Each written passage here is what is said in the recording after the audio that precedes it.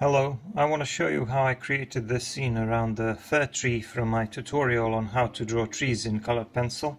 The link will be in the description. The tree was on the right side of that paper. I cut the paper in two and I created two colored pencil drawings. The first one was with a couple of horses, and now we're going to have a look at this one.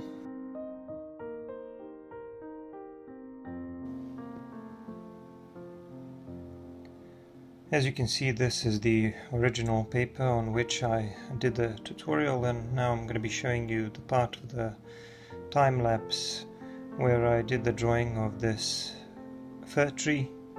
That was the other tree in my demonstration, and I'm not going to be talking too much about it. I'm going to put the link in the description if you are interested in that tutorial on how to draw trees in colored pencil.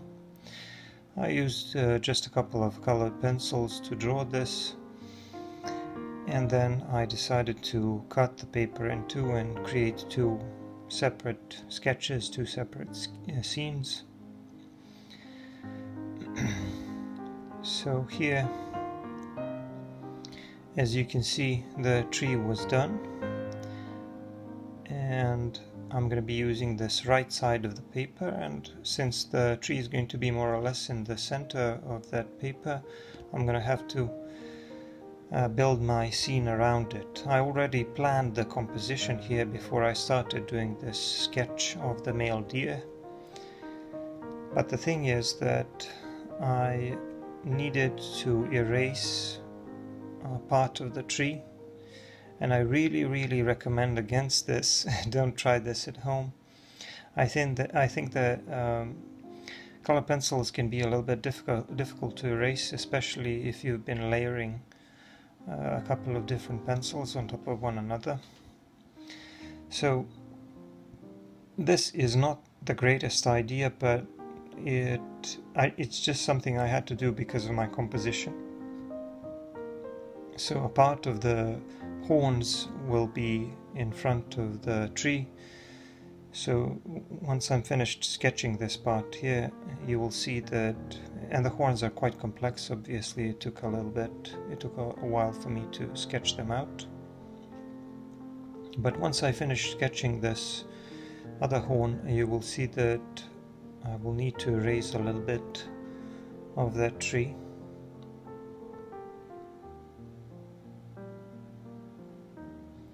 This will be the body of the deer.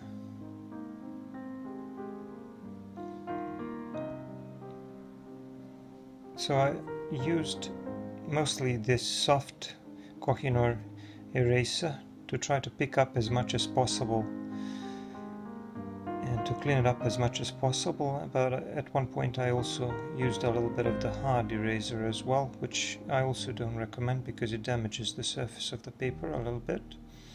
But my idea was to clean up as much as possible, and I think I did a good job considering the fact that, like I said, color pencil as a medium can be a little bit difficult to erase. So now that I've cleaned up the place for the horns, my composition is starting to work. The male deer will be here in the lower right portion of the paper, and I'm going to put some more trees to the left. My light source is going to stay the same, obviously. It's coming mostly from the left and above. I'm going to be shading the right side with a little bit cooler colors and darker colors, and I'm going to be using warmer and lighter colors on the left. I used a couple of different flesh and brown tones for the deer.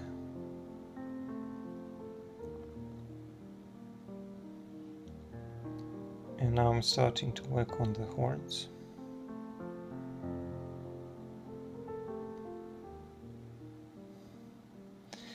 Occasionally, where I felt that I needed to burnish or blend a little bit more, I used a white colored pencil.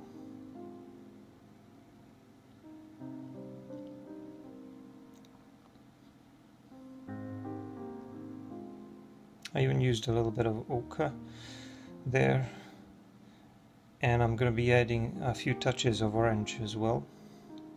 So I used quite a number of colors. Whatever I felt like at the moment. I didn't really have a strict plan, but I did plan out my composition. I did spend some time thinking about that because I wanted to know where everything will be.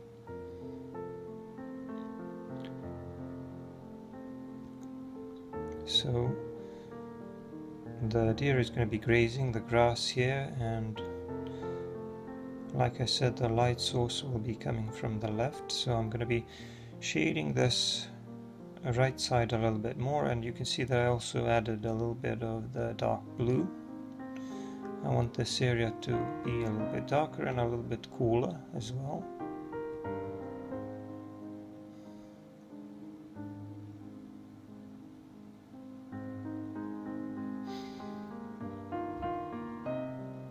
Occasionally I used a little bit of the black color pencil here and there for some of the darkest areas, but I mostly avoided using black. I mostly used very dark brown and that dark blue.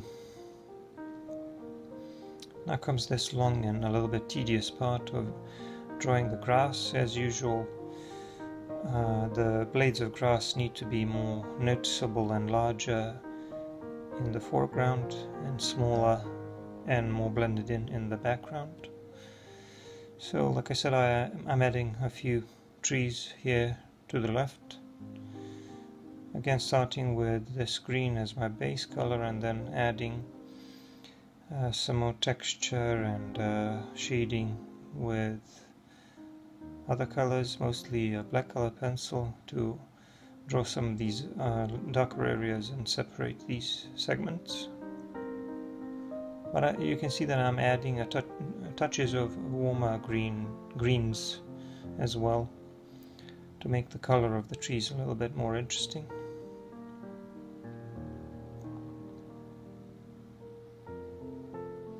So no need to work too much on the structure of the tree. They look convincing enough, I think. Now I'm adding a few hills here in the back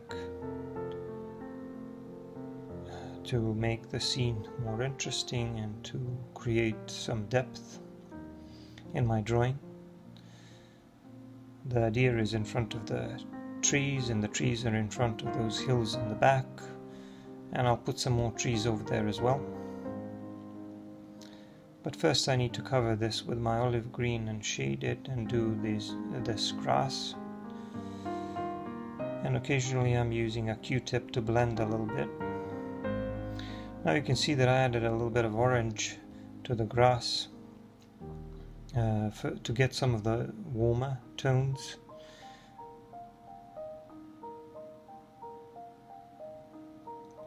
To make it look like this this side is sunlit, like the left side of the deer. And I'm going to make the grass under it a little bit darker and add a little bit of dark blue under it to create a shadow. Now I'm adding some more trees in the distance.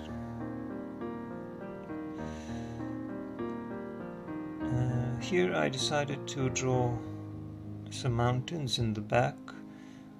The first one to the left has some trees, and I also shaded the sky a little bit with a light blue color and created this mass of clouds that I didn't really know what I'm going to do with at the time.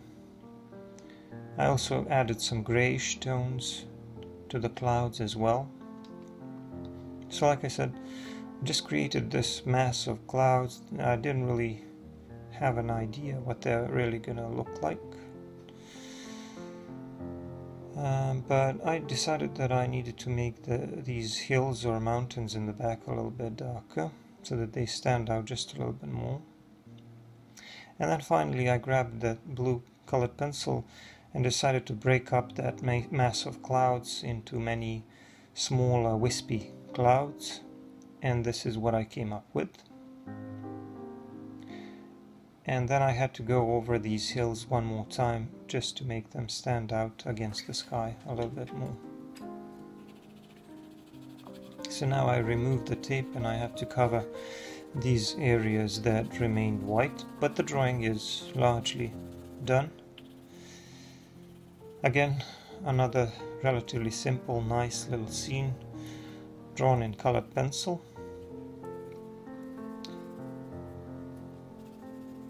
You can see how you can find a way to create a nice composition even when you have an element that's already fixed. For me, this tree in the middle was already there and I had to build around it, so this is what I came up with. You always have to take some time to think about the composition of your drawing, and then things will be a lot easier afterwards. Just a few blades of grass here in the foreground, and I'm going to spray the drawing with a fixative, and then it will be pretty much done. Alright. Here the drawing was sprayed with a fixative, and the only thing left to do is to sign it. Like the last time, I'm going to put a very small signature here to the left, the bottom of the drawing. And that's it. I hope you enjoyed this one as well, and thank you for watching.